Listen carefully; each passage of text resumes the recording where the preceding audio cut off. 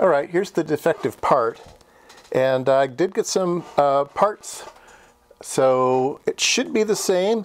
They are the white ones on the outside, so these are a bit more modern, so I'm hoping they're not brighter, because if they're brighter, then these aren't going to match very good. So hopefully they're vintage as well.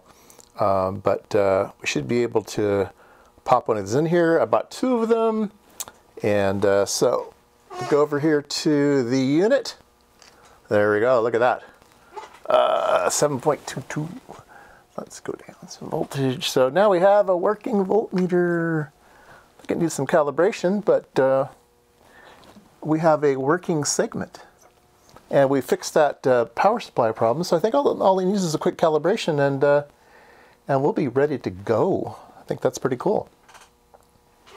All right, I was going to film the calibration, but it was already in cal almost. You set the clock speed of the ADD converter, and that was already where it's supposed to be. And then you set the 2 voltages. You set 0.19 volts, and there's an adjustment for that, and then you set 19 volts. Or no, 1.9 volts, 2 volt scale, and those did need to be calibrated. And then now I'm measuring ohms, and that's 10 meg, and it's spot on. Let me go to 1K ohm. Push this button here.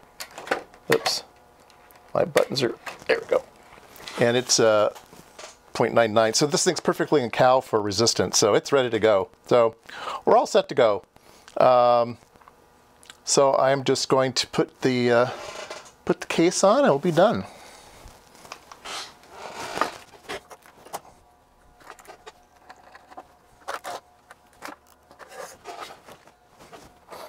All right, here's the case. Should just slide in. Let's see. I think this is like this. And there's one screw right there. I think it's, I don't know which screw I use. 2 screws. No, I'm confused. One of the screws I need. Yeah, that looks like off. Yeah, it is. I think. Is it? No, not. No, there's just one screw. That's all I need.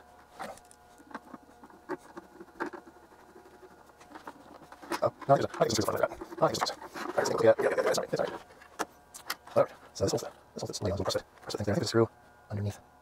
Yes. I got 3 screws. Oh, there's one. Yeah, 3 screws. Not there. They got 3 screws. These aren't. Let's see that shoe one. Oh, there. Yeah, these are. Let's go in there.